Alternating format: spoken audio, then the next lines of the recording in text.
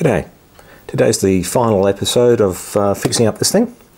On the first episode I scraped the flats.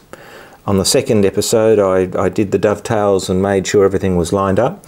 And in this episode it's basically the other things that need to be fixed. So the keyways, the dials, the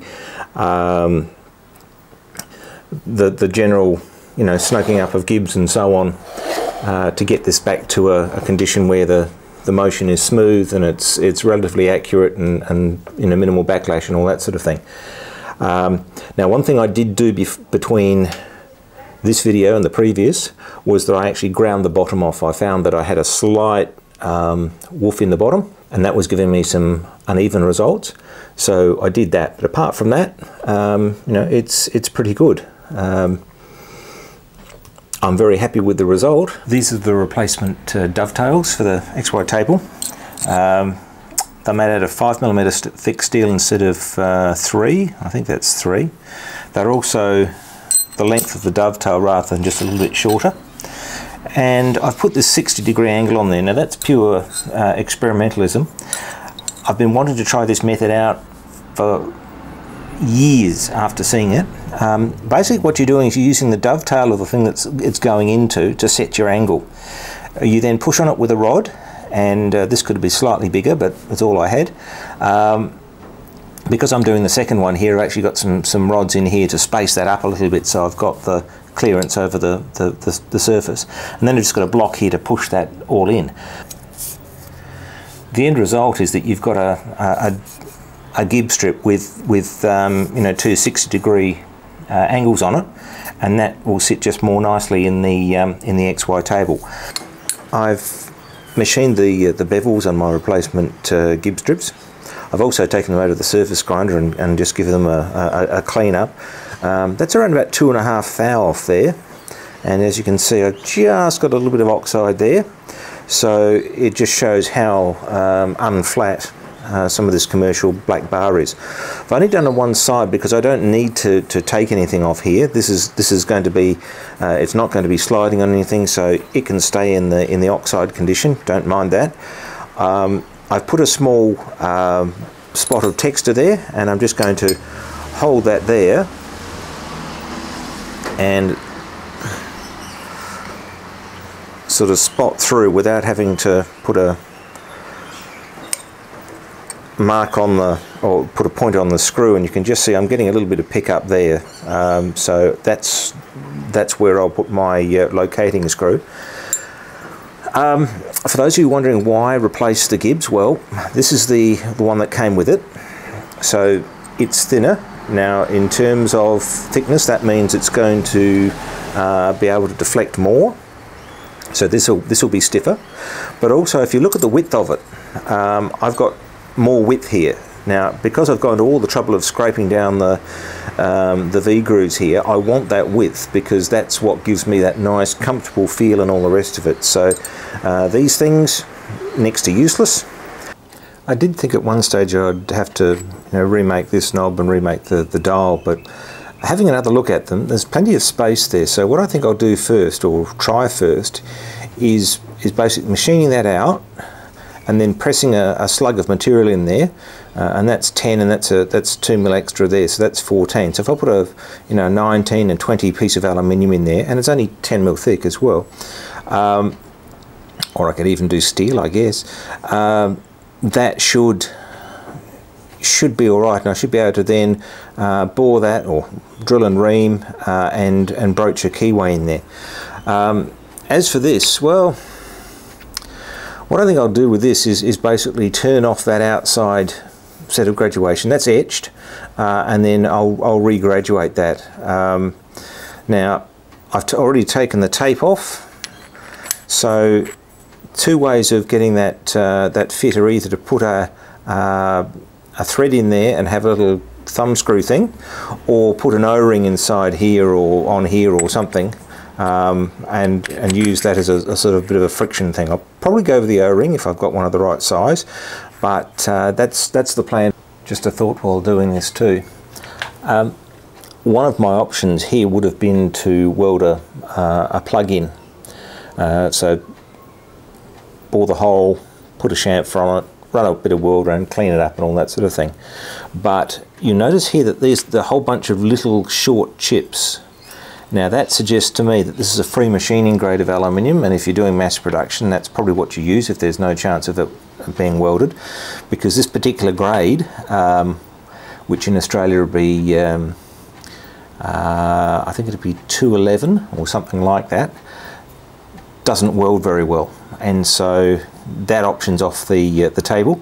So it's basically pushing a plug in. Now I'm going to aim for a slight interference fit, because aluminium, when the oxide is scraped off, will weld to it like crazy. I'll probably put some Loctite in there as well, but that's another option that I've got, is just, yeah, if I had a decent interference fit, the aluminium would just weld to itself.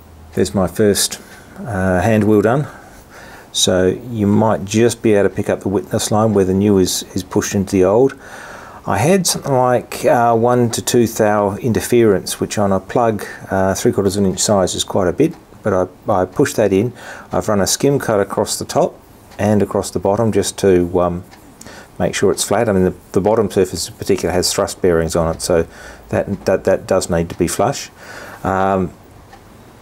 Taken that out to 10 millimeters and then broached a keyway in it. I may have to do a little bit more work because the keys aren't quite fitting, but then I think the keys are a little bit ratty anyway, so I need to have a look at that anyway. But that's the salvaged hand wheel. I've just regraduated the dials. Now because this is doing one rev, it's 2 millimeters every one rev. Each of these major marks represents 0.1 of a millimeter. Given that it's a rolled thread and all the rest of it, the 0.05 of a millimeter seems to be, well, it's a bit of an extravagance, but it's filling a space. The graduations on the previous dial were ridiculous given the precision of the instrument. But so yes, they are graduated. I'll come along and put some numbers on there. This whole graduation thing, I've just used in the Taylor Hobson, next Taylor Hobson video, so I explain it a bit more there. But this is one of these bits of kit that you make up thinking I'll use that once, and it sort of hangs around forever and is quite useful. So I just need to knock some burrs off here and put some numbers on, and these dials will be regraduated. These keyways need to be redone. I'm not quite sure whether one of them is to depth, and from the jagged sort of cuts in there, I suspect that the width is a little bit dicey as well. Now to do that, I can either use my little jigger here, put a square on across the flats of the existing key, and then turn it 90 degrees, and I'll have that square. Or I can do the same thing in the mill vise, square it up that way and then turn it that way. End result though is that I have the keyway basically, for want of a better term, square to the axis of the head, so I can put a 4mm cutter in there and just sort of relieve that a little bit. To get the depth, I'll flip it on its back like so, touch off the shaft there, and then flip it over. A 4mm keyway should go into the shaft 2 millimeters and should stick out 2 millimeters. So if I can make sure it's that, I'll save myself a lot of work. I wanted to do something about the fit of these nuts in the casting there. It's a bit too loose for my liking. Originally I was going to sleeve the casting, but there's not much sort of meat between the two holes, and so instead of doing that, what I'm doing is I'm machining down that spigot. I've got a boss made out of, this is actually nickel alley bronze, which I'll push onto there like that, and then I'm going to machine that down to the final size, and I'm hoping that'll give me a snug fit. Because I have brass on cast iron, excellent bearing.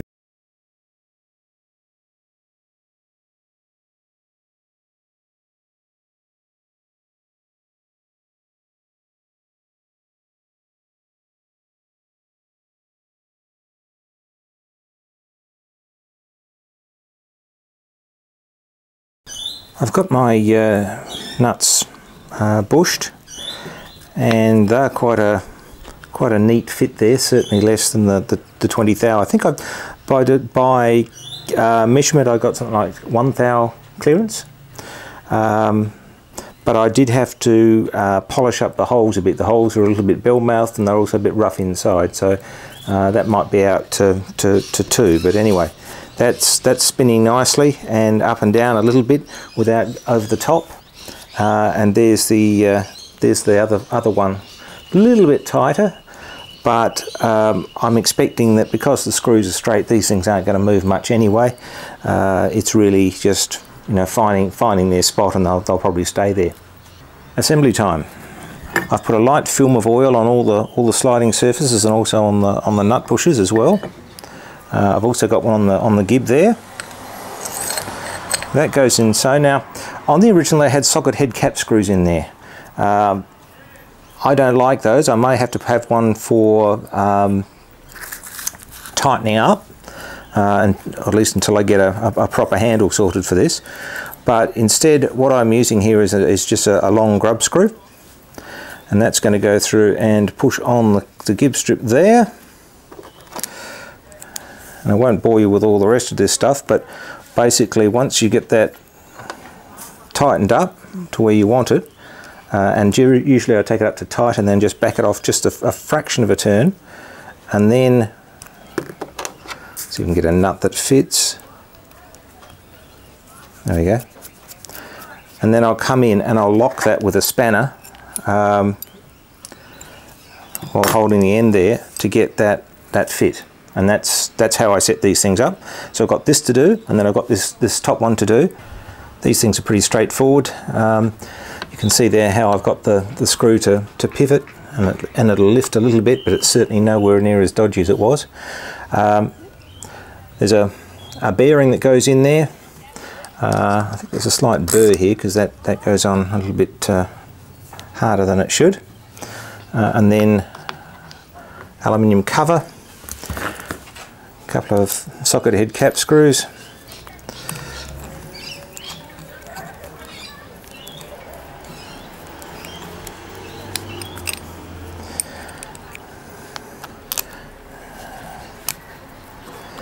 I'm not sure how well these work. This particular part was misaligned when I took it apart, but I thought I'll just do this to show you how it all actually does go. I'm not sure what I'm going to do with these screws. I think I'll be replacing them at some stage, but we'll see. Key goes in there. There's another bearing, once again packed with grease. I must admit I don't particularly like this, the way they've designed this, but there's my handle, and the bearing goes in there, and then the keyway just sort of sits on top. So that's a bit, I think that's a bit dodgy myself. The whole lot is kept in place with a nylock nut, so that goes on the end, and once again that gets locked up, and then back off a little bit to you know, give a bit of free play. Now,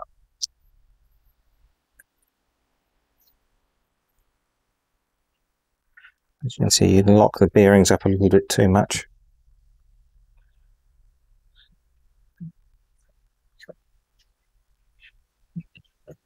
Now, one of the things about this is that it'll be a little bit stiff, and that'll require a little bit of adjustment of the gibs and possibly the bearing part here. But you know, that'll basically do the job. So that's my XY table. So I need to work this in a bit and possibly strip it down and just, you know, re-lubricate and all that sort of thing, because there will be some metal filings and things that come in. But basically, there it is. So thanks for watching, and we'll see you for the next one.